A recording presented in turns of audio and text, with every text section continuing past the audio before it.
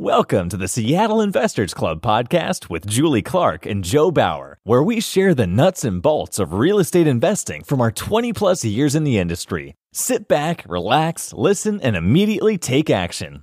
Are you ready? Here we go. Welcome to the Nuts and Bolts of Real Estate podcast. My name is Joe Bauer, and I'm here with my co-host, Julie Clark. Julie, how are you doing today? I am doing good, Joe. Doing good. Today was the very first morning, I'll say, out here in the Seattle area that I went outside because my garage is full of a car with a flat tire and a bunch of my kids' crap. My windshield was frozen this morning for the very first time. So winter is upon us over here in the Pacific Northwest. Nice. Yeah. Where are you at? You know, I am over here in North Haven, Connecticut, and it's about 62 degrees. Ooh, that's nice. Actually, it is beautiful and sunny here today, but I think we've started to hit our cold streak here. So what's in New Haven, Connecticut? New Haven, is that where you're at? New Haven. North Haven, Connecticut, which is just around the corner from New Haven, which I recently learned is known for their pizza. So I'm going to go and sample that later this evening. Nice. But it's pretty much on the way to New York City, and we have a good friend that owns a CrossFit gym here in North Haven, so we're stopping in and pretty much staying in the CrossFit gym parking lot for the next few days. Wow. Yeah. Living large. Living large. So as you guys all know, I think by now, Joe is on a year-long road trip to hit all the national parks with his girlfriend, Emily, in their badass van. And if you haven't checked it out yet, check out the Vantastic Life on all your social media accounts there, and you will have some serious envy. Right? If you like parking lots right now. You like parking lots. So Joe does a lot of traveling. I am stuck here in the Seattle area, but our guest today, Ryan Gibson, does a lot of traveling as well. Ooh, good one. There's my transition. And for many reasons, for more than one reason, our friend Ryan travels back and forth, not only back and forth from West Coast to East Coast, but even across the Atlantic. So, Ryan, what's up? That's my transition. How you doing? I love it. Thanks, Julie. That was a great transition. And Joe, that sounds like a lot of fun. Really interesting. Yeah, it's been an adventure. Well, I get to join you guys from West Palm Beach, Florida. Oh. Yeah, where it is 90 degrees. What are you doing in West Palm? Well, just down here for a work trip. Okay. So, yeah. So we get to travel. I actually used to oversee from an ownership perspective a big apartment building, a couple of them in West Palm. So I used to fly to West Palm on a regular basis back for my multifamily days there. Oh, awesome. Yeah. Yeah, it's a nice area down here. It is. And I heard there's a very presidential person living here too. Yes. Yeah, let me know if you run into him. Yeah. Awesome. So you're down there. So we want to introduce you, for those of you who don't know Ryan Gibson. Ryan is with Spartan Investors. Is it Spartan Investors or Spartan Investor Group? Spartan Investment Group. Yep. Spartan Investment Group. And he is in charge of investor relations and capital raising projects as their chief investment officer, and a local Seattle guy that we have on podcast with us today. And if you guys, right here in the Green Lake area, not too far from you. Awesome sauce. Yes. We just talked about having lunch at Bongo's. If you guys haven't checked out our friend Matt's restaurant called Bongo's, get over there if you love Caribbean food, but that is for another time. Spartan Investment Group is a real estate investment company that specializes in finding self-storage deals and residential redevelopment investments. These guys are really kicking butt in their specialty and their niche, super smart. And I encourage you guys all to check out their website and check out the projects that they've got going. And we're going to talk more and dive deep into what Spartan Investment Group is all about today, because you guys are going to love to hear about something other than fix and flips and other types of asset classes that you might be able to get involved in to, pursue that financial freedom. So let's do it. Joe. Absolutely. Yes. Yeah. So No, go ahead, Ryan. go ahead, Joe. Sorry, I didn't mean to. It's all good, man. So the first question is always something that gets us to know you a little bit deeper. And we would love to know what your background is, where you grew up, how you got to where you are today. So lay it on us. Yeah, sure. So grew up in Michigan in the Detroit area, and fell in love with flying airplanes when I was about 16 years old. Learned how to fly and got a commercial airline job when I was about 21. And that took me down to Washington, D.C. to fly out of our nation's capital, where I eventually ran pilot housing, kind of on the side as my first real estate side hustle, where I organized living arrangements for pilots who live in different parts of the country and need housing temporarily a few times a month. Is there a name for that? Like crash pads? Crash pads. Yeah, cool. Yeah. So I had one in Philly, had one in DC. It was fun. It was a lot of transactions and a lot of work, but great bunch of guys that were in the pad, and obviously pilots are super professional and easy to deal with. So yeah, we did that for a while, and I really wanted to get into owning our first home. So my wife and I kind of saved every single dollar we had and watched the 2007, 2008 market kind of come apart right when we were in the middle of our savings plan. And not that we're geniuses or anything, but kind of waited for it to bottom out, and then bought our first house in a neighborhood that was changing very rapidly, close to mass transit and right down in downtown Washington, and ended up doing a complete rehab on the project. And flying was kind of slow at the time. I was home a lot, so I got to kind of watch the contractors go through and get an eye for that. And one day, this military Army guy, bald-headed guy, was walking down the street with his wife, and I really wanted this changing neighborhood to be populated with people that were excited about the neighborhood and moving in. So I stuck my head outside, and that gentleman bought the house 2 doors down from me, and he looked inside my house and saw what we did with the renovation, and he said, "I want to do the same thing with this house." So he bought that house and blew the top off and went up a level and did a big rehab, and we became really good friends and eventually business partners. And that's now Scott, who's our CEO at Spartan. Super awesome. Neighbors to partners. Neighbors to partners. Yep. He was always walking over to my house at random times and banging on my door, coming inside and coming up with these crazy ideas like buying salt from Egypt and importing it and selling it and things like that. And that's crazy. You know what? That sounds to me like a new reality show topic, right? Neighbors to partners. Like, that's hilarious. Yeah. That is it totally could have been a reality TV show. Well, and it gets even better. There was actually a house that, these are all row houses in DC. So he was a row house 1 door over. And there was the house in between us actually was completely abandoned and run down, and I don't think they had running water in there for 20 plus years. So we were like, man, this is one of the last houses on the block.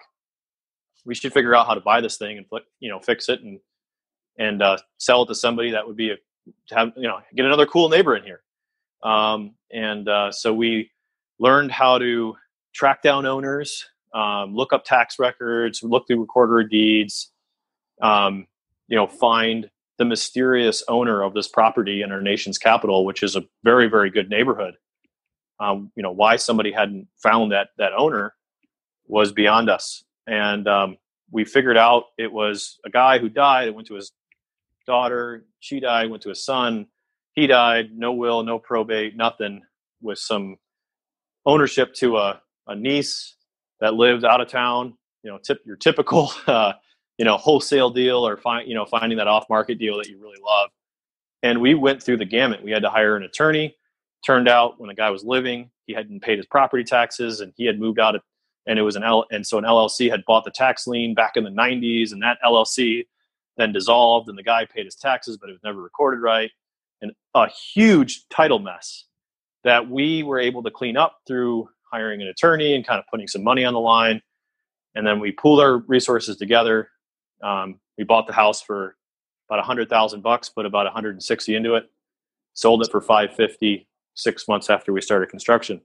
Nice. We thought, what's interesting to me about what you're saying is that, I find you guys sort of fell into this, right? I mean, Yep. You had done your crash pad stuff, but here you got a neighbor and there's a house in between you that, I mean, it's almost like like I said, a reality TV show. You guys fall into this. It has every problem imaginable, title issues, can't find anybody, everything like on the very first thing. And you guys work so hard to get all the information, get it all figured out. You're not even really a real estate investor at this point. You're just two neighbors who are like, let's take advantage of this dumpy house in between us here, right? And you went from, what I find interesting about it is that you're focused just on that one thing, this one project, and you had a massive success. And what's interesting about investors, I feel like all these investors that are out there today, that want to get in the game, is that most of them don't want to do that much work, that you guys did on that very first project. I feel like people want it to be easier than that. And that it's so awesome that your very first attempt, where you didn't even, is that you guys had to work that hard to get your deal. Maybe that kicked you off with a different mentality than a lot of investors these days come into this. They sign up for a course and they think they're going to get deals. Yeah. And looking back on it, that was a very, very hard deal to uncover, with title work and things like that. It wasn't, the seller was, willing, and we, took some risks on, what to offer her and, things like that. But it all worked out really well. And I will say, for any investors out there that do not want to do all this work, but want to enjoy investing, we offer that opportunity now to everybody.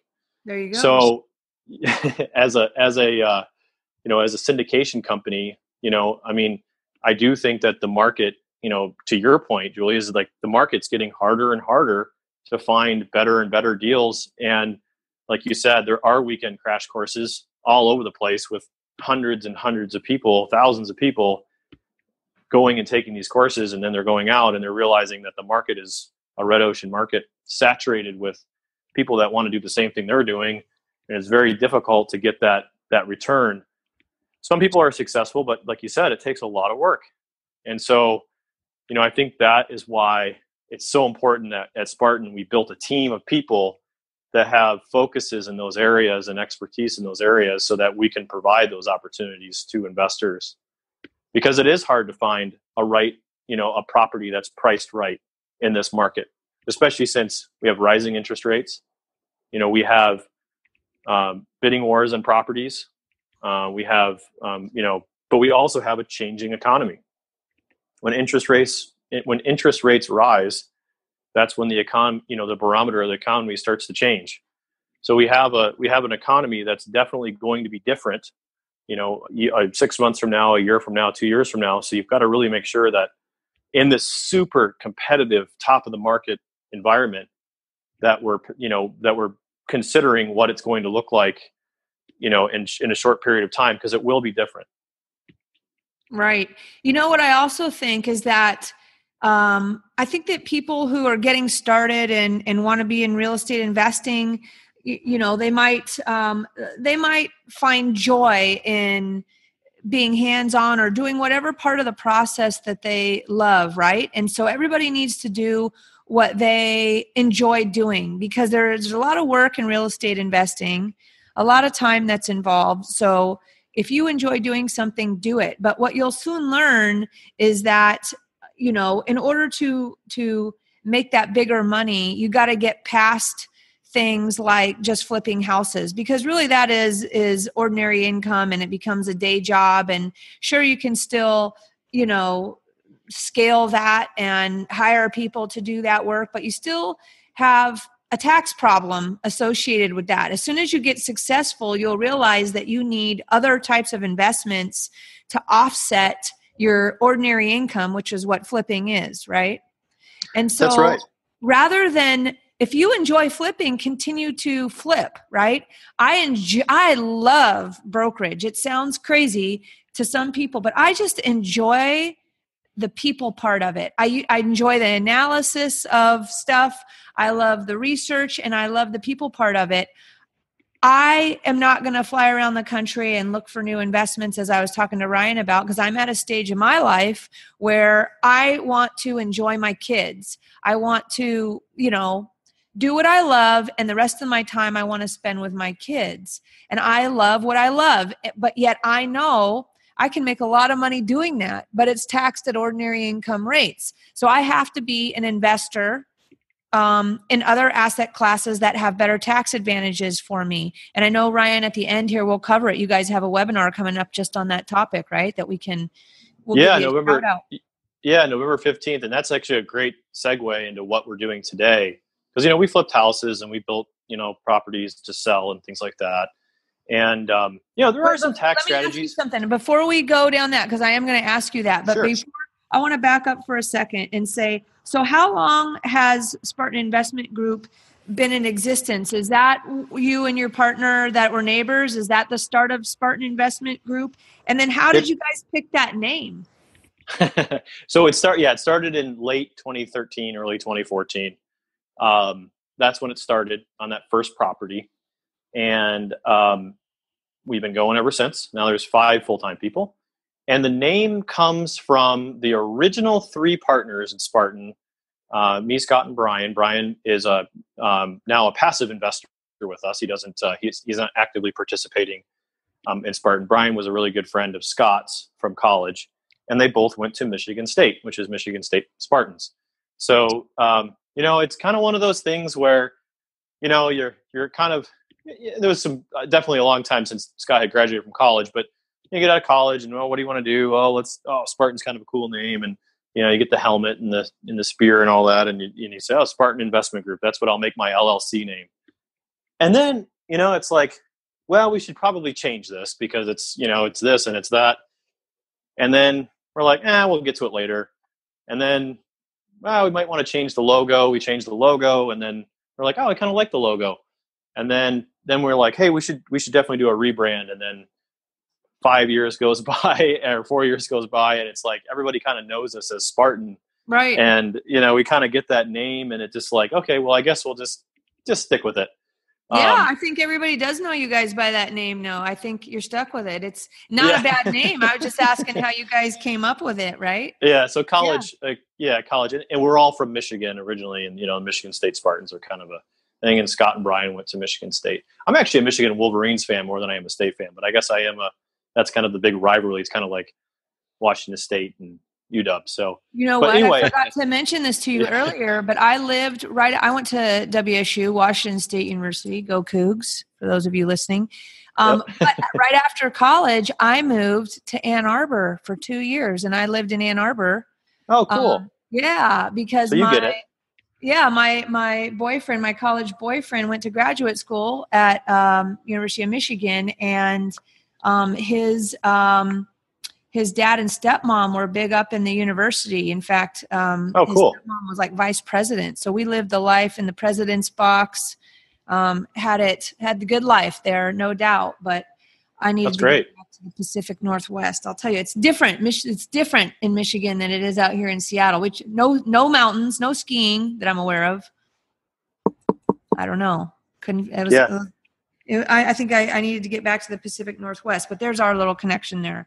So moving on. Awesome. So you guys got started, and you started with that first project. And then what types of investments did you guys start focusing on, or as you've been moving forward the last several years? Yeah, so we did. We were just finding one property after another. I mean, we would find these properties that, as typical fix and flip. They look for 70%. ARV all in, or they, sometimes even 80%, or sometimes people even do 85%. We early on just decided that we weren't going to do anything that wasn't 50% all in, including real estate fees and taxes and things like that. We were only going to go after the juicy meatiest, least risky deals, guaranteed to make money that we could find. So we didn't focus on volume. We just focused on quality, and we focused on really knowing how to find a great project and a great deal. And part of the reason about that is just me and Scott are just really conservative and just super risk adverse. And also we both had full-time jobs. So we weren't really desperate to get a deal and desperate to sort of find the next project to keep the engine turning, so to speak. Yeah. We just wanted to get some really big wins under our belt and then give that enough buffer to make mistakes. So a great example is we built a project in DC, and it was 50% all in, and we made a crap load of mistakes. But it wasn't, and we learned a lot.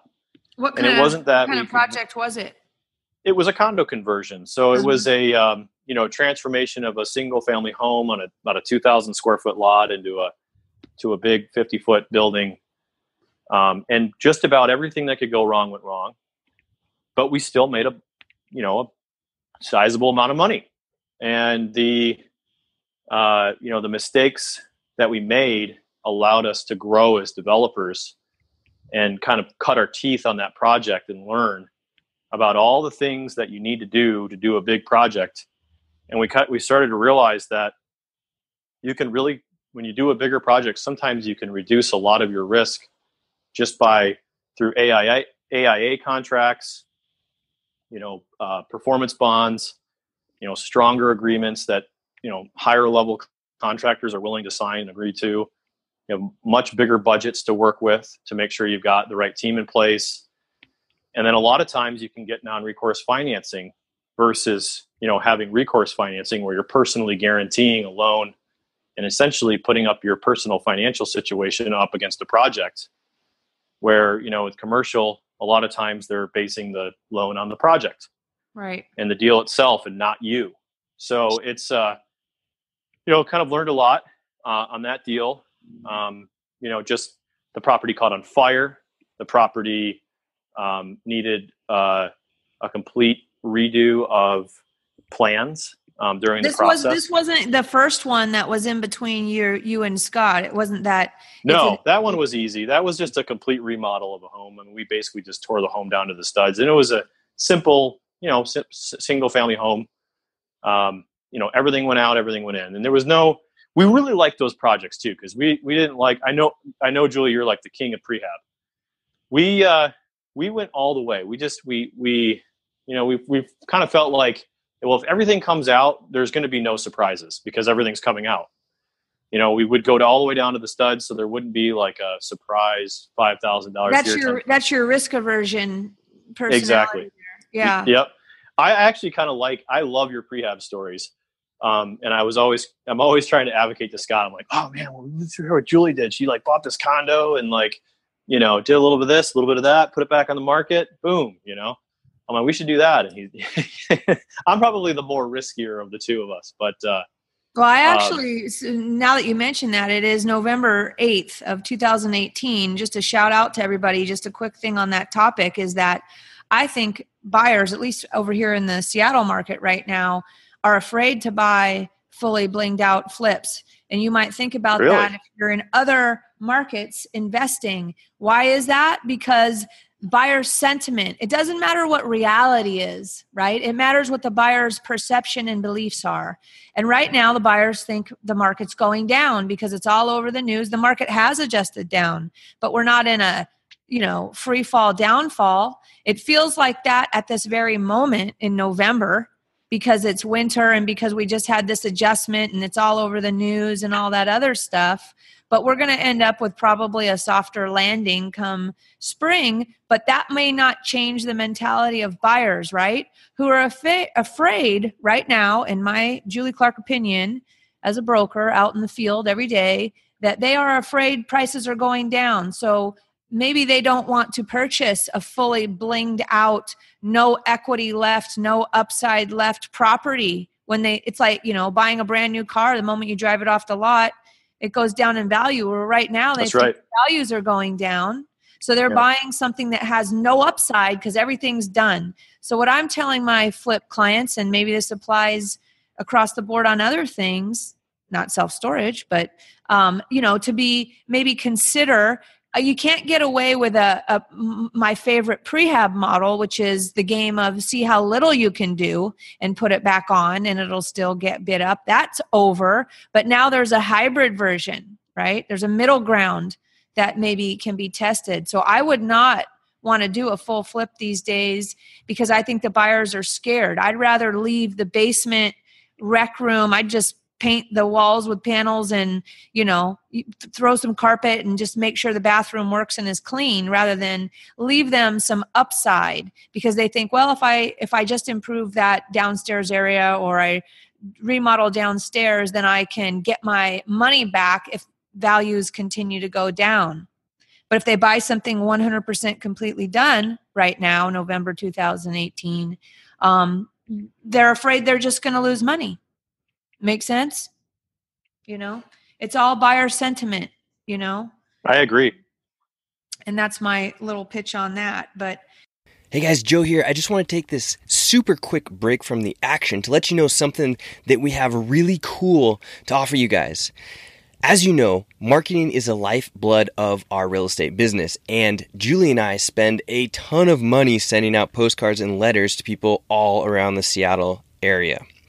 We've partnered up with YellowLetters.com to get you guys 10% off all of your marketing needs at Yellow Letters. All you have to do is go to YellowLetters.com, and when you check out, use the code Seattle Investors Club, and you'll get 10% off any of your marketing needs at YellowLetters.com. You can send postcards, letters, whatever it may be that YellowLetters.com has, so that you can keep your marketing engine running for a little less money.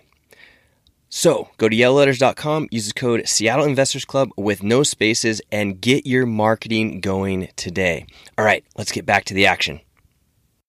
Like I said, you guys are still focused. Are you doing more condo conversions? Or I know you guys are doing some of those in self-storage and now some land entitlement and stuff like that. Yeah, so we've pretty much done, a lot of that.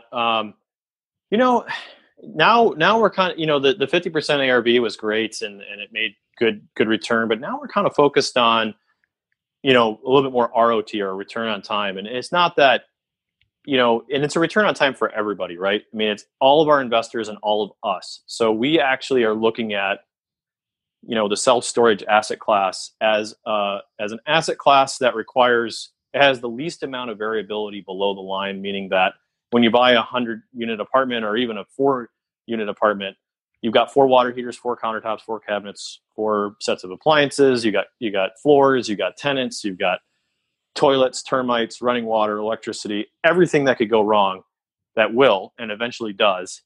And then you have that expense. So you run the numbers and you make your CapEx budget, you do all that stuff, and then things inevitably go wrong. And if you don't think they're going to go wrong, you're wrong. They will eventually. So what we like about storage is the variability below the line. And trust me, things go wrong with storage, but there's a lot less variability below the line. And what I like about that is we just bought a facility in Colorado and there's no running water to the site. There's no toilets, no countertops, no cabinets, no water heaters, nothing.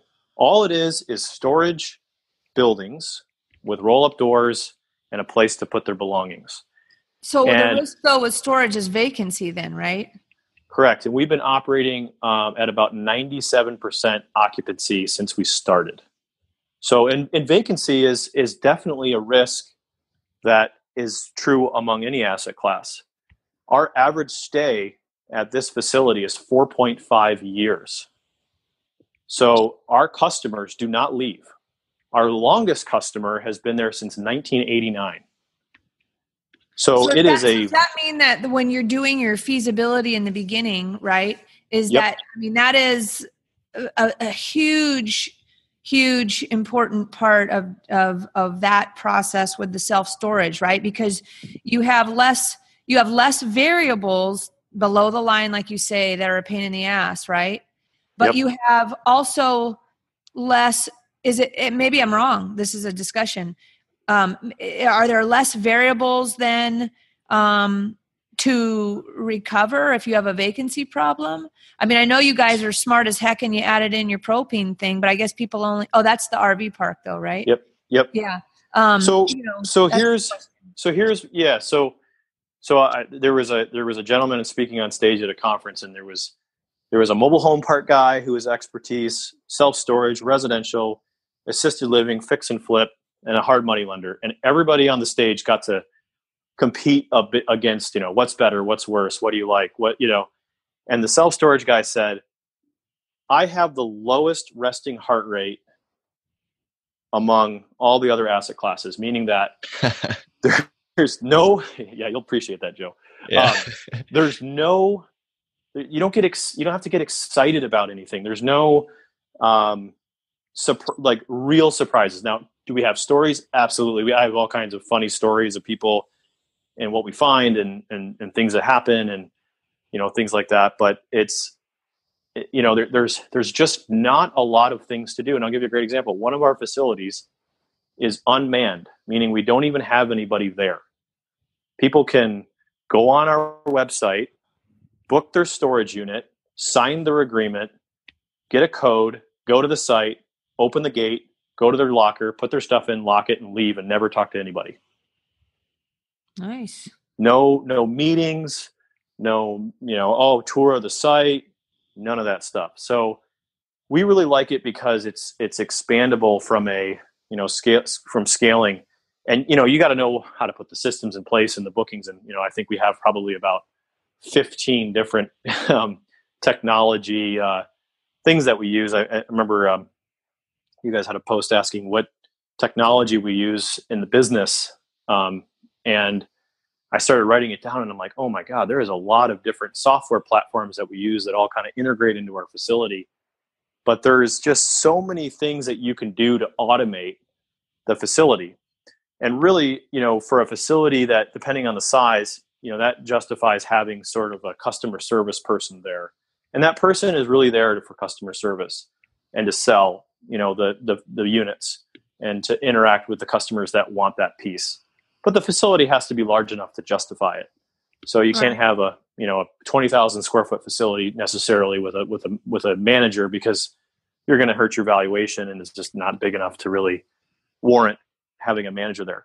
So one thing we really like about storage as well is cost segregation. I know that's kind of a fancy term for essentially just depreciating the property. A great example on our webinar, our investors will pay no taxes on their gain through the life of the investment. So, and that's one thing that storage, really does, because, a lot of the contents, land improvements, and buildings are built and constructed in a way that is more temporary. And they're not paying taxes because there's a paper loss because Correct. of, right. So that's the beauty, and that can work that way with multifamily as well, right? That's right. And a lot of other, absolutely. This is not just a self-storage thing.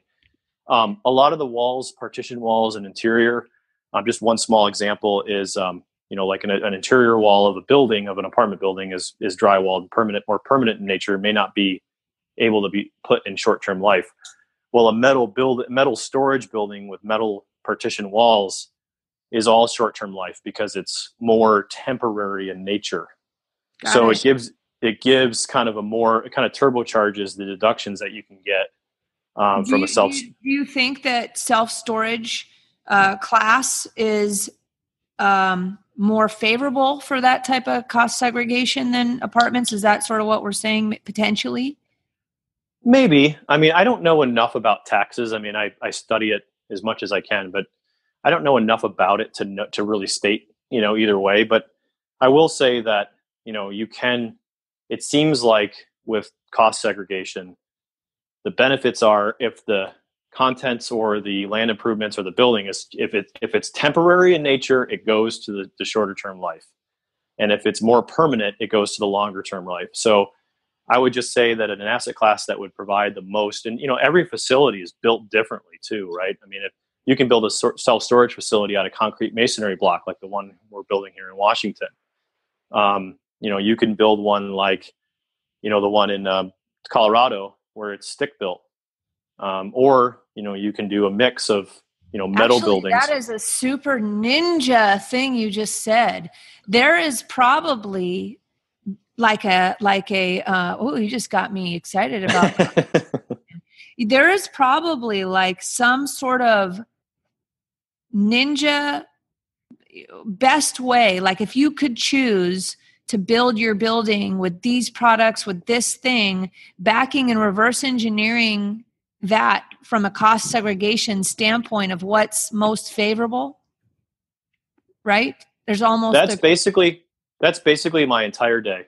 That's pretty much my job as at Spartan, in coordination with Scott, is I am on the phone all day, in meetings all day, deciding what materials to use, because there's second and third order effects of everything. I mean, if you decide to use wood, it's not going to last as long as concrete masonry block. If you decide to use metal, it's more susceptible to damage, because if somebody bumps your building and it looks, you have to repaint it and it looks worse, and then, but it's less expensive, but steel's going up and there's tariffs, but you get the cost benefits, and you get building efficiency, and you got to do fire rated walls, and there's just all these decisions that are going on all the time. And that's pretty much what, is at the heart of our development team. Right. So yes, absolutely. There is some strategic, ways. Let me ask you, we're getting really egghead about this. We're sure. barking out a little bit, which is super cool.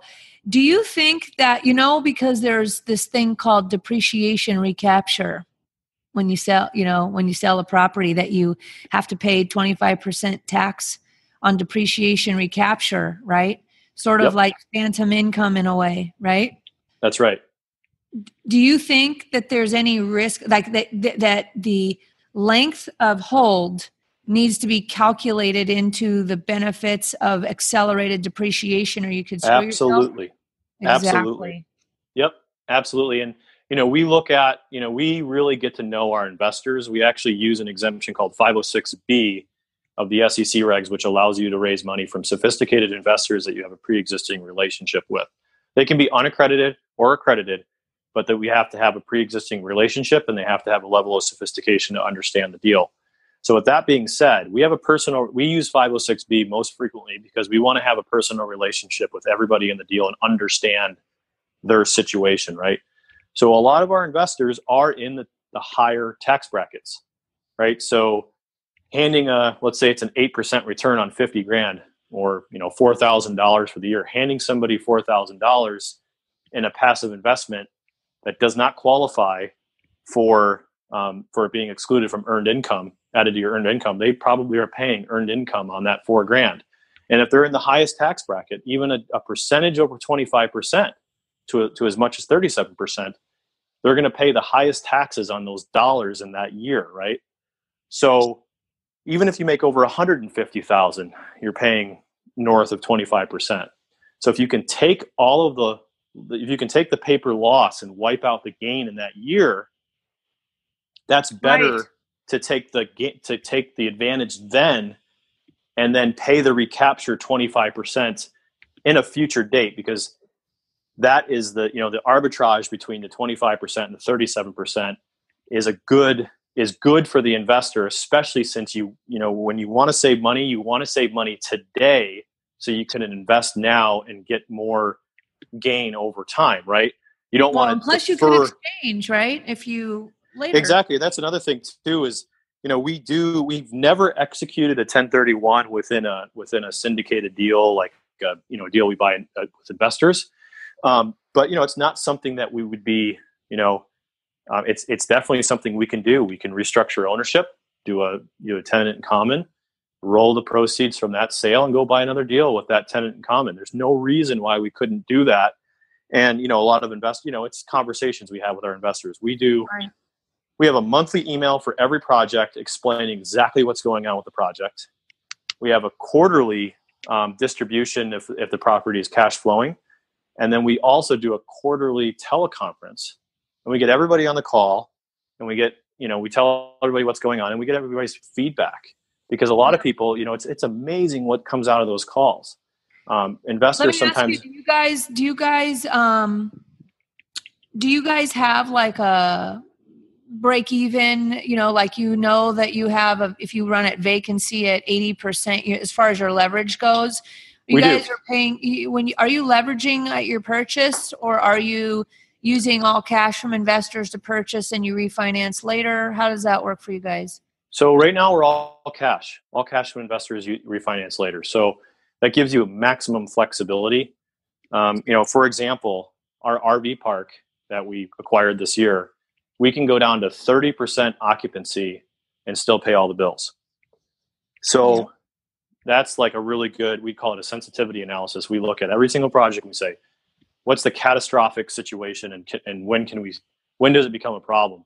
I mean, if you can imagine that and that's the thing is when your downside is bigger than your upside, don't do the deal, right? So, we looked at the deal and we said, we can go down to 30% occupancy. You mean you look at worst case scenario? What is worst case scenario?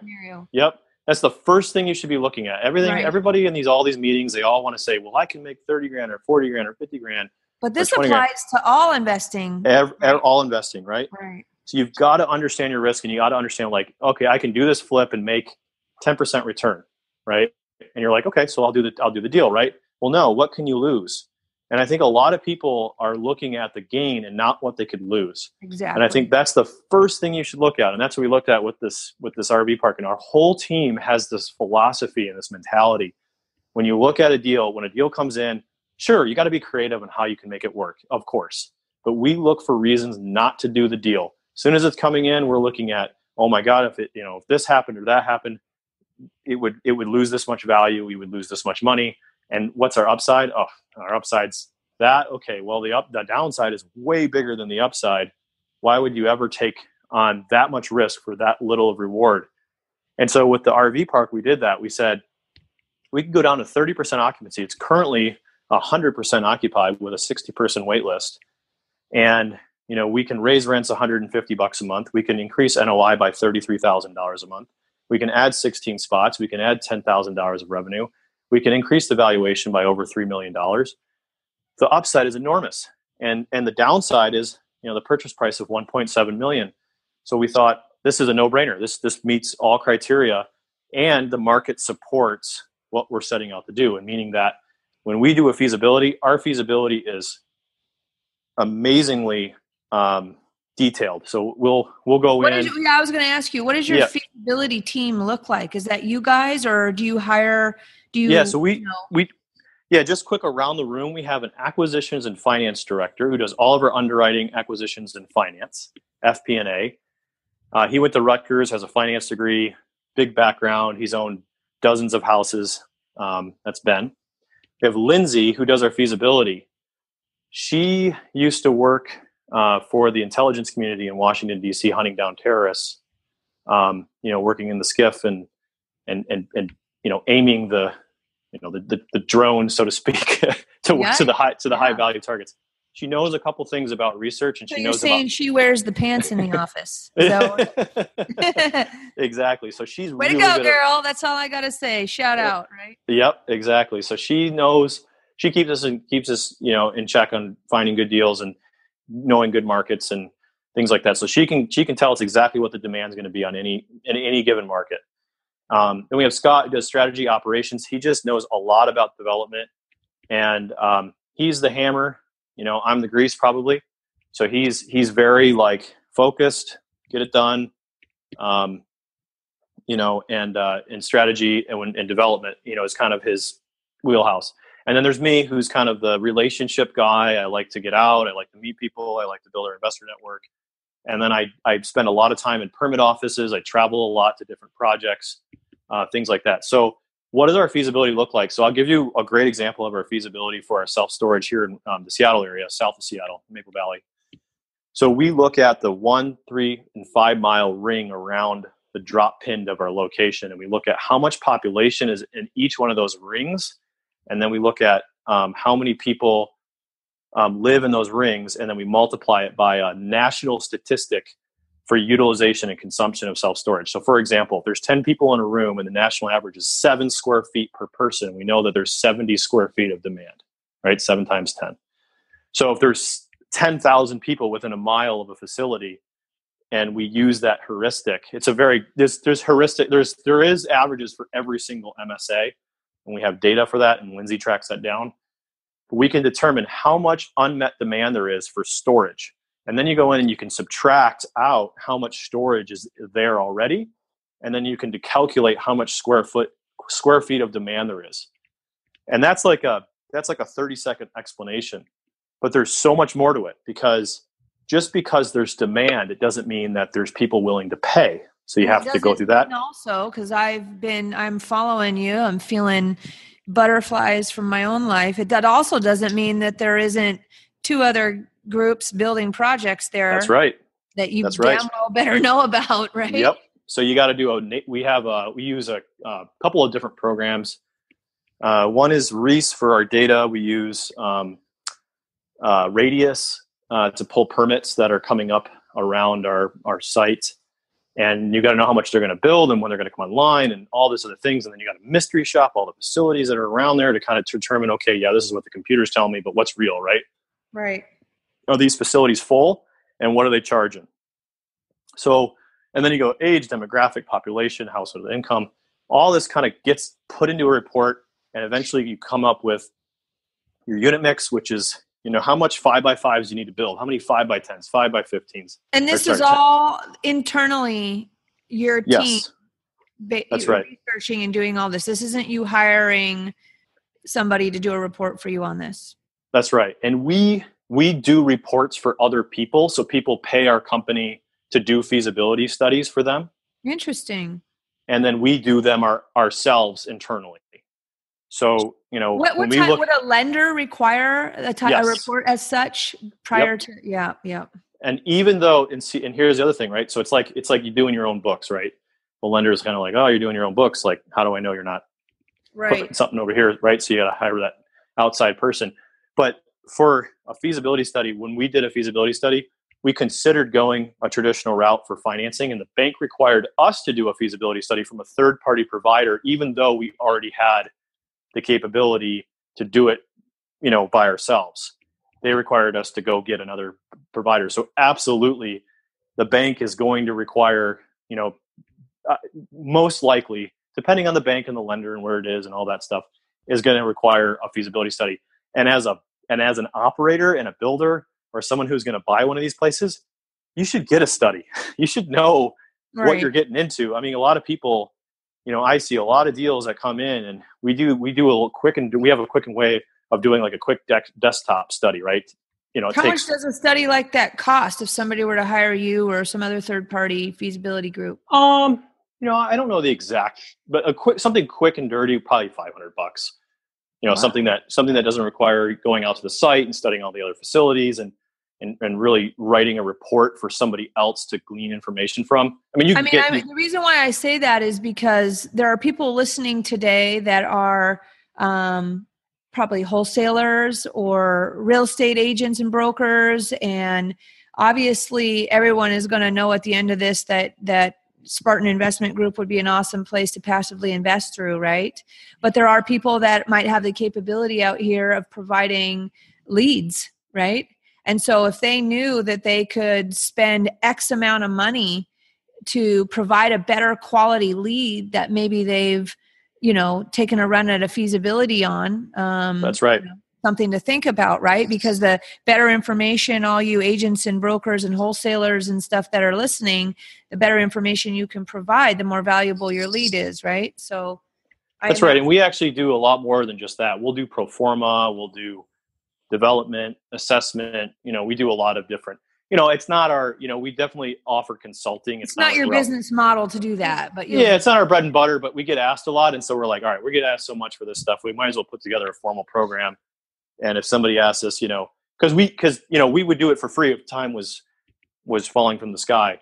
But, I've got to pull. You get an opportunity to buy that deal then. Right? Oh, absolutely. Yeah. And we get a lot of that though, where, oh, hey, why don't you just do all the studies and tell me if this is a good deal or not? And I'm like, well, trust me, we got 100 deals on our desk. We're looking at how about, you pay for the study and then we'll just do the study. And then if it's a good deal, like we'll comp the but we're not going to take the risk of time. If, we have a lot of different ways, and I'm not trying to be harsh, No. but when it's, you only have so much time, and you have to protect your time so you can stay focused on the mission that you're trying to carry out. Right. So we just, a lot of times people come up to me and they say, "Hey, Ryan, there's this building and it's in this air market and it's priced this way. And what do you think about the zoning and changing it? And what do you think? And what do you think?"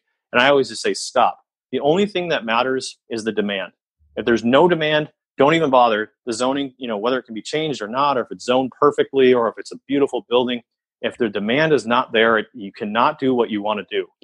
And that's, we don't have this, build it and they'll come attitude. Right. It's very risky. And, what do you underwrite your vacancy at for stabilized self-storage? 20%. Okay. Yeah. So, and a lot of people out there, listening to this might think, "Oh my God, I'm going to go get into storage." But let me tell you, there is no such thing. I mean, it's very hard to find as a blue ocean market, meaning that this is still a super competitive asset class, not to deter anybody or discourage anybody, but this is not the low hanging fruit asset class that it was 10 years ago. This is a 4.5 cap, sometimes sub 4 cap rate.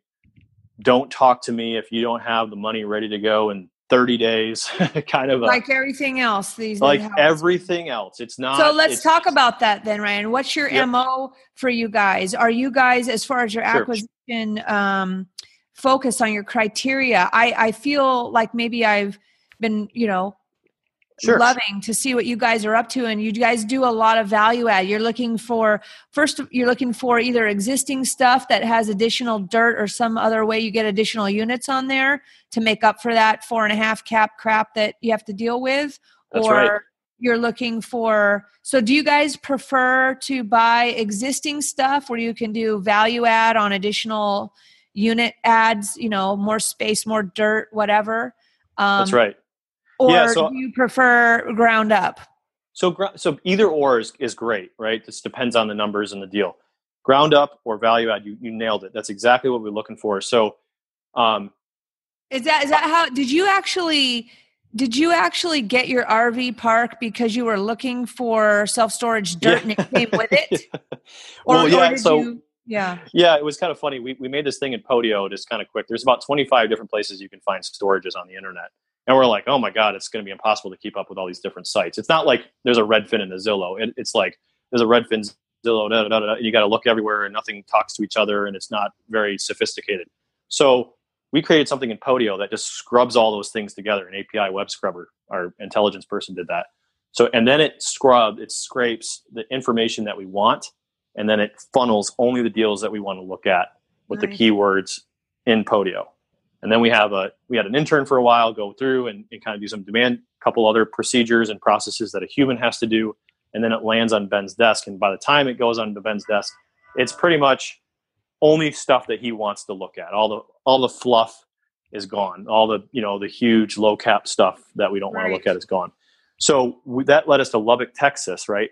This business is a relationship business more than it is numbers or deals or anything. It's a relationship business. And Julie, I know that you guys know that really well, Julie and Joe. So it's all about making connections, and that connection leads to another thing. And our portfolio that we found in Lubbock off this optimizer fell apart, and the broker liked working with us and said, "Hey, you guys do RV parks?" And we're like, "Absolutely not." And he goes, How about a 17% cap rate off market deal that has a ton of upside? And we're like, yes, we do those things. So we went out there and checked it out. And when we saw the land, it was at first blush, it was, hey, we want to buy this RV park, get it all cleaned up. And then there's this acreage in the back that we can put storage on. But we did our demand study and there wasn't a lot of demand for storage. But as we started taking over the park, kind of figuring out what we're going to do for extra revenue streams, we realized that there was so much demand for RVs and that we could put another 14 spots in the back of the park and that would fill up faster than anything. Sweet. So, that was kind of our pivot, to the next thing. And I will say one really exciting thing that happened this week with our storage deal that we just bought. We talk about value add. I had 14,000 existing, and then we bought this place thinking that we bought it at about an 8.5 cap. thinking we could add somewhere between, maybe 8 to 10,000 square feet of storage on it. And so when you do the valuation, it's $1.35 revenue per square foot.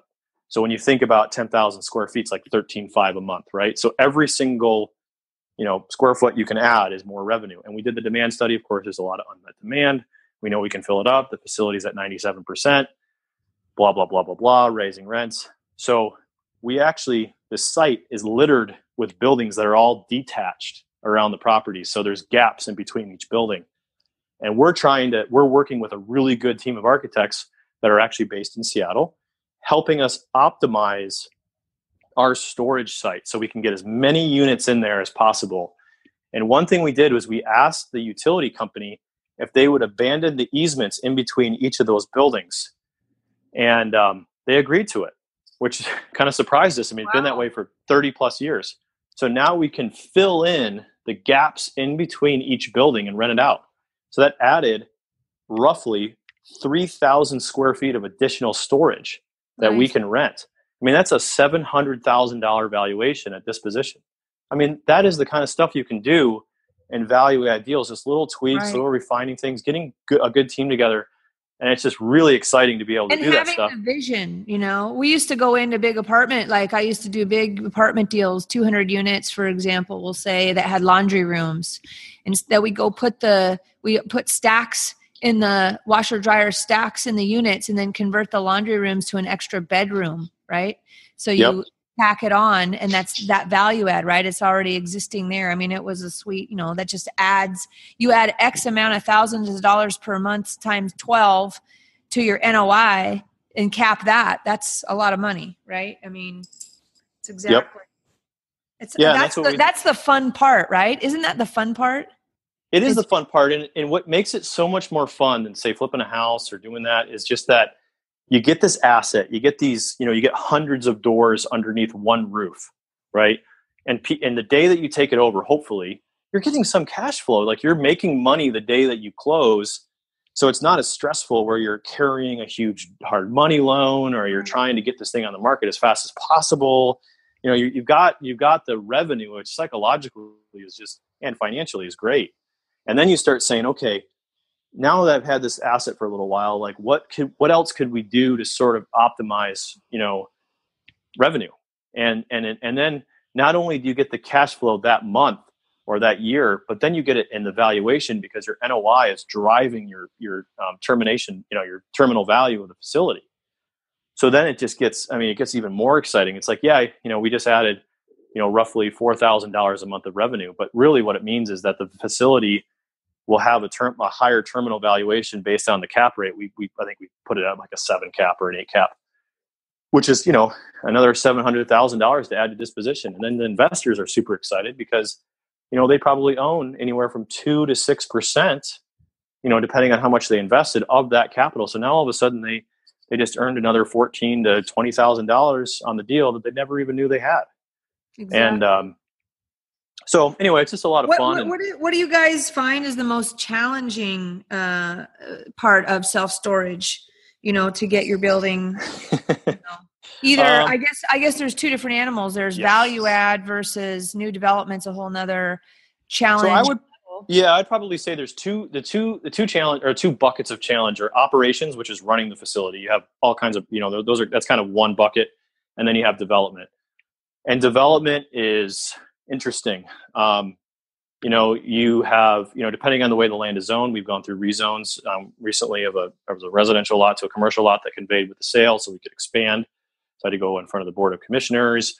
We have to work with the civil. We have to work with the neighbors. We have to do public notices. We have to do all these things. And like, you're just kind of preparing for the worst all the time. You're preparing for that ugly neighbor to come out and just ruin your project, right? So you're spending, we call it a pre-mortem, where we go through every single thing that could go wrong, right? And we say, okay, what are we going to say when this gets said? What are we going to say when that gets said? What are we going to do when this comes out of the woodwork, right? Who's going to address this question? Are we talking about the design review process? Oh, yeah. Yeah. Design review or conditional use permitting or a rezone or a variance or expansion or anything that you have to go through. It could be very, very difficult. The other thing, too, is you go into the city. But you don't necessarily have those challenges if you buy an existing mismanaged, this is only if we're talking about expansion. Correct. That's right. So if you buy an existing facility, you're not going to have, and you're not adding any space or units or changing use, you're not going to have these challenges. We're talking about when you're doing. Right. Okay. And people, from the operations standpoint, when, there's new ownership, people don't like change, right? So, collecting all the leases and the rents, and, we just always have those couple customers that just want to just wait to the last legal second to pay their bill, and we got to chase them around, and, we charge them a late fee, which is a revenue stream. As someone put it once, it's beer money. But it's, it's kind of annoying to, our, Jackie, who does all of our asset management and property management, because we actually directly operate all of these facilities ourselves. If she doesn't have a frontline employee to kind of help her with those things, she's directly managing of, say, an unmanned facility. Manage is what you're saying. Yeah, right? we self-manage all of our. Do you guys charge a asset management fee to your investors? We do. Okay, everybody does. Yeah. So I'm not. We don't. Yeah, we don't charge it to them directly. We charge. Obviously, it's it's above the line, right? Charge to the facility, and it actually is very representative to do that, because if let's just say we decide, hey, we don't have the capacity to manage this anymore, we're going to have that line itemized budget. We have to let the line item in our budget to hire a property management company. We just think that there's definitely a lot of really good property management companies out there that do storage. But when you're having a facility that grosses, $2.2 million a year, it's really, really tough to stomach that 6% gross to a property management company. That's kind of the going rate in storage. So we just kind of, making this more of a business, we made the decision that we're going to take that revenue and we're going to hire internal people to be our property management and asset management people. We're going to grow our company, kind of vertically integrate our company to do that. And that kind of helps us add more people, and you can get more synergies. When you go into a competitive market, we have control of our costs to have that person there, versus, if, there's synergies, right? I mean, you can hire, $100,000 a year person to manage, 5 facilities versus, spending $160,000 a year on each one for outside property management. Now, there's a lot of value that property managers also bring to the facilities, such as experience, and they also have a big team and costs of, even if you have a little facility, sometimes you can, sneak in and be sort of their loss leader, even though they're, you're kind of a small fry, they'll pick you up just because they want to, they want the revenue. So aside from self-storage facilities, you guys come across deals that are like, I see some, entitlement type projects for infill deals and stuff like that. Are you actively pursuing those as well, or they just happen to come across your desk as your we have strategic partnerships with some other operators. We have a guy in Michigan that we're doing we have a 20-acre parcel that we purchased, and we subdivided it into 17 lots. And then we're putting in all the utilities, got all the entitlements, and we're going to sell the lots off to a home builder. Right. Are you guys not interested in building those out? You're interested in, putting in the infrastructure and entitling the stuff. Is that your MO more? Yeah. I would say so. And even, from storage perspective, I mean, you can get a lot of value out of building the facility, but, we're just, we know that there's a home builder that's way more economical than we are. And, they're willing to pay a higher price for the lots, versus, what we could squeeze out of trying to build them, inefficiently. As a lover of self-storage, though, if you guys came across, I mean, you do have new build and dirt for, I think your Maple Valley facility, right? Yep, that's right. Do you think that you'll build that out and keep it, or? Oh, we're definitely building that out. Yep. Okay. Yeah, exactly. Yep. No, we, kind of our strategy there, I mean, it was to build it out, lease it up, refi out everybody's money, and then, then operate, and then eventually just sell. And then people get kind of 2 big tranches of capital. They get all their capital plus a return on the refi, kind of like a big burr after it's leased up and stabilized. And then when the property sells, they would get fees from disposition, get a payout from disposition. Yep. But the big thing that's kind of trending right now is what's called C of O deals, certificate of occupancy. So we're actually considering building the facility and then selling it off to a REIT or an institutional buyer at closing, and they usually are willing to pay 80% of the stabilized value. Wow. So essentially they're saying, hey, we'll take it from here. We'll run it. We can probably run it better than you can anyway. Right. Because we've got call centers and SEO and Google AdWords and all that other stuff. And an in-house management training program that's way more sophisticated than anything that you can find. And we have, by the way, we have managers in the area that run our other facilities that we can kind of use to train new set employees. And they'll buy the facility when you get the keys to it. So that's a huge deal because, your risk, there's a lot of risk in buying land, but not really. I mean, $500,000 for some land, then you spend, we're spending about $8.5 million on building this facility. So, your risk is not really during construction or when you buy the land. When you're doing that, are you doing that all through cash, through a capital raise? Yes. Excellent. Yep. Yep. Awesome We do a deed stuff. of trust or there's equity through capital raises from investors. And then, but when we finish, your biggest risk is really your lease up risk, right? Because you're standing on this pile of, this huge loan and there's no customers in your building. So you got to factor in that time it takes to lease up the building.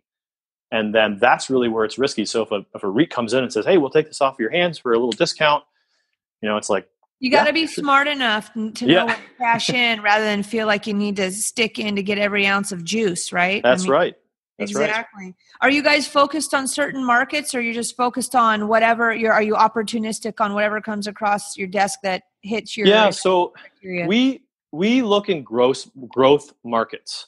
So we're not interested in where population is declining, like the Midwest or some parts of the Northeast. And what are the top growth markets projecting forward, like Atlanta? So, Atlanta's a big growth market. Florida is on fire. Baby boomers are moving down here like every day in droves. It's an income, right? There's no taxable income down here. So Tampa and Orlando and even West Palm, Boca, all this whole area is just booming.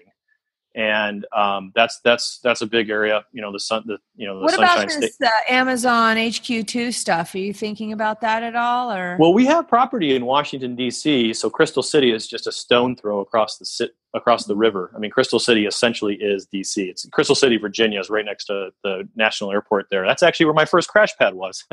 There you go. Yeah, kind of funny. It was right in Crystal City. Full circle. Yeah, so that is where Amazon plans to add jobs, and of course, it's going to just add to the already booming area that is Washington D.C. and then New York. I think it's Long Island City. I'm not that familiar with the New York market, but we did look at a deal up in Yonkers for a little while. But if you look around the Pacific Northwest, we are in one of the best markets. Snohomish County is booming, and King County is booming, and Maple Valley is booming, and even getting just across the mountain, Spokane is a great market, and Bend, Oregon is exploding, and Boise, and all these places around the Northwest are just really good places. People are moving to these places. And are the people that rent self-storage like your demographic? Mm-hmm. What are the stats on that? Who rents self-storage? So I would say that the demographic is, you want to have enough income, but not too much. So, usually that $55,000 a year household income is kind of the sweet spot for a minimum starting point. But you're really looking for areas, I really like areas where there's kind of an older demographic, because there's a lot of boomers, and you probably have this experience, and you see, baby boomers that have a lot of stuff, and then they downsize. So then they have all this stuff, and it's valuable stuff because it's keepsakes and memories and things like that, that they need to put somewhere. So they store it. Or a millennial that moves their job, every year or every couple of years, and they have stuff that they have to hold on to, or they're going to move back or whatever. Right. So are you layering your demographic on top of your demand? I guess they're one and the same, right? So is that like a zero in on demand? So demand is whatever you were talking about, some numbers and calculations there. And then on top of that is income level in the area? Yeah. Income level, ability to pay. You could be offering a great, something to eat, and you're starving. And if you don't have the money to pay for it, it doesn't matter how much demand there is for that food. You can't pay for it. Right. So, it's income levels, it's job growth. And, we really look, population drives self-storage. It's a mathematical certainty. When people move or migrate to an area, there's a metric you can pull from that MSA, from that, surrounding area city demographics that tells you what the population growth is projected to be or is. And then you can zoom in on, okay, where can you find the unmet demand within that market? And it's literally a sniper approach. So storage 5 years ago, you could just throw a dart at a wall and just go anywhere in that MSA and you'd be fine. Now you've got to be perched up on top of the building and you got to snipe that intersection where to put that stealth storage. Because if you don't, you could be building in an area that's already saturated. And 50% of your storage comes from drive-by traffic. People within 3 miles of the facility are your renters. So if that's another thing you look at. You look at drive-by traffic counts. How many cars a day are going to go by your facility and see it? That's huge, because it used to be. Let me ask you, what a good leading indicator for our other investors listening of wherever you see self-storage being built, is that a potential indicator of some other types of assets that might be fitting well in that market, or other, you get what I'm saying? Absolutely. Reverse engineering off of, I always think about that kind of stuff. Well, what's going in where? And, some of these higher, more expensive projects like these, Spartan Investment Group talking about where they're investing in their storage facilities might be a good indication of where other investors for other asset classes might also consider, because they need the same demographics. Exactly. And the other thing too is, and I know we're really in the weeds, but we look at what the average rent rate is for that area to determine if we can even build there and have it be worth it, right? Because if you can only get so much rent and it costs so much to build, you can't even build there. Well, that's the same for multifamily construction. Exactly. That's a major issue right now. Is it's not even, you can't even cover the cost to build. The construction costs are outweighing the benefit to build new apartment buildings in, certain areas. That's right. Areas, like our area, right here, I think is one of those areas. Well, we could go on and on and on and on forever. Let me look down my list here. Are you guys raising money for any projects right now? We are. We have a couple raises in the works. They are offered under 506B, so I can't talk about the deal and advertise it. Yep. Otherwise, I will violate SEC agreements. But Julie and I, Julie, Joe, myself, we all know each other. So you guys could hear those details, but then your listeners would have to would be disqualified, and then I would be violating the exemption by advertising it, because I'm not doing a C offering. We won't talk about that anymore, necessarily. But can you say something like, are you allowed to say like what minimum investment levels? Yeah. Oh, absolutely. Okay. Yeah. Usually our returns are 15 to 20%, usually, depending on the deal, for equity. And our minimums are usually 50,000. And the way that people can sort of get in our program for 506B offerings is we have a process that we follow where somebody can send me an email, or we have it on our website. We have an intake form where they can fill out, and then I reach out to them, email them, and then I do a introductory call and kind of learn more about what their preferences are and their investment style and things like that. We keep a relationship going, and then that kind of enables them to be assess sophistication, and then also it establishes that pre-existing relationship that we can then have them. We can advertise a deal to them through our email distribution. So that's how we kind of our process that we follow to bring investors in. So you guys heard it here. These guys know what they're doing. I know I'll be having that special relationship meeting at Bongos one of these days, right? Let me ask you, has your what are your goals for 2019 for SIG? Yep. So for SIG for 2019, our goals is to put another 100 million of assets under management. It's a very steep goal. It's very challenging. There's a lot of frustration right now because it's very hard to buy the right project. But that is our goal for that. We do have a few capital raises, probably north of 10 million that we have to do in 2019 to achieve those goals. And we also, have a growth. We're actually hiring right now. We're hiring a director of acquisitions to help out Ben, because Ben is doing finance and acquisitions. So we're trying to get him more into the finance role. So we're hiring. We'll probably bring on two team members in 2019. Are those salaried people that you're bringing on? Yeah, salary, but they're on a draw. Okay. So acquisitions will be on a draw, be commission. They'll get a nice chunk of commissions based on, we have a philosophy. Whoops. Uh-oh. We just lost him. Hey guys, Ryan, we just lost Ryan. So this might be the end of our awesome podcast today. He's still there. We can't hear him. Zapped off. Well, how about if I tell you a funny joke in the meantime? So two guys walked into a bar. No, I don't know any funny jokes here. Well, we have been, regardless if we can get Ryan to jump on, he'll jump back on. But needless to say, Ryan Gibson and his partners at Spartan Investment Group are very, very smart, conservative, which I like. I know personally for myself, I'm super interested in investing with them because I do believe the asset classes that they're pursuing are great investment opportunities that you guys might all want to consider as you get going and you're more experienced. Or if, like I said, if you like doing what you do, if you love flipping houses, then continue to flip your houses. We're not talking about, that you shouldn't be doing that kind of stuff and that you need to get into self-storage.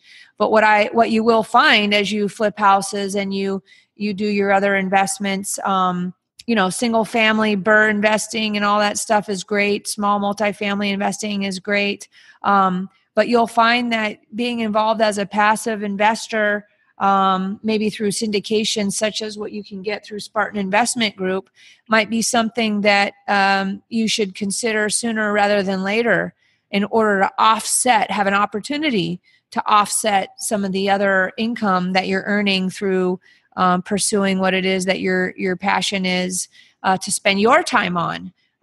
Just because you're spending that's what I'm saying. Spending time doing what you love might be ordinary income, and there's an entire tax discussion that you guys need to consider as you grow through your investing career, where you're going to want to invest in different asset classes and things like that might have the opportunity to create passive losses and other types of passive income for you. So check out the Spartan Investment Group website at spartan-investors.com.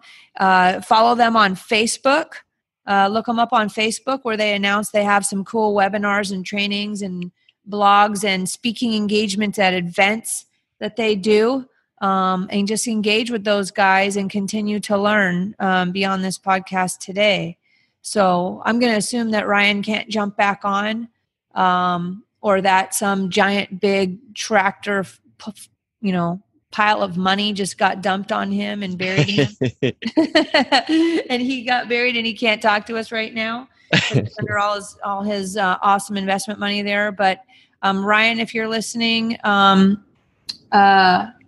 think he's probably calling me. This is probably him right here. Hold on. This is Julie. Hey.